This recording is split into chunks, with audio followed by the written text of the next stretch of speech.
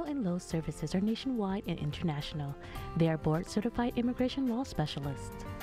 Contact us to schedule a consultation in our South Pasadena office via phone, email, or Skype, and follow us on social media and Yelp. We are back on our program. You're watching Kababayan Today. We are live in Los Angeles at kasama po natin si Attorneys Allison Aquino Silva and Attorney Richard Loew of Aquino Loew. They are here to answer all your immigration questions. So if you are watching us, make sure to give us a call right now. Nandito po kami para tulungan kayo kung meron kayong mga tanong tungkol sa immigration. So yeah, tawagan niyo po kami dito. Ang telepono po ay 1-888-797-1140. All right, so before we say goodbye to everybody, I just want to say thank you once again for being on the program. We missed you in the beginning of June, but we're glad that you guys are here.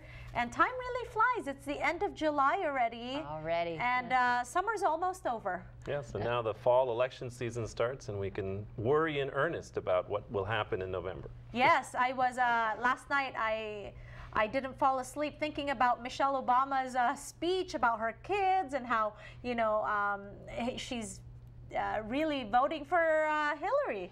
But we're not going to talk politics. We're here to answer your questions. That's why kasama natin si Maria on the phone. Maria, ano po yung tanong ninyo para sa ating immigration attorneys?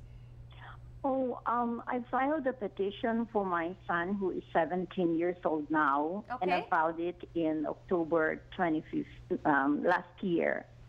My question is, will he be able to change, will that petition be granted here? Because I received a letter from the National Visa Center saying that he will be interviewed in Manila.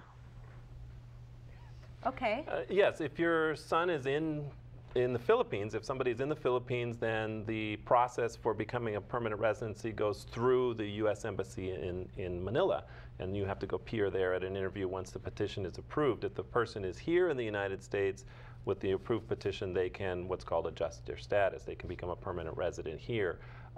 It sounds like perhaps, I'm not sure if she's a U.S. citizen or a permanent resident. If it's a permanent resident, the priority date wouldn't quite yet be current. We're still only on 2014 for F2A category. If she's a U.S. citizen, then the visa would be immediately available for her son to come into the United States as an extra bonus. If he comes in before age 18, he would automatically be a U.S. citizen.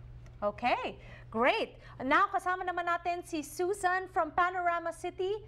Susan, nandiyan ka ba? Yes, I'm here. Hi, Susan. Ano po yung tanong ninyo? Yeah, my question is that I petitioned my son and my daughter when I have a green card.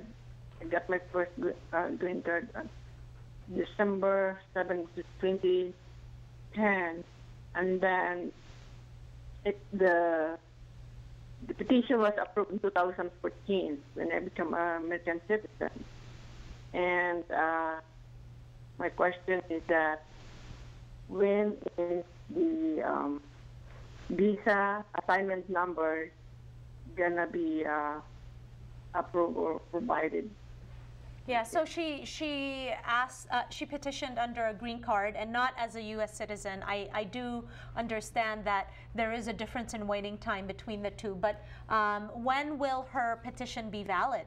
Exactly, and it's actually wonderful that she became a U.S. citizen, because now we're looking at both waiting lists, both the green card waiting list and the U.S. citizen waiting list. They're roughly about the same right now. The category for green card holder is at September 2005. The category for U.S. citizen is at March of 2005. And so in either situation, you're looking at about maybe a 5-year additional waiting period from today, considering she petitioned in 2010.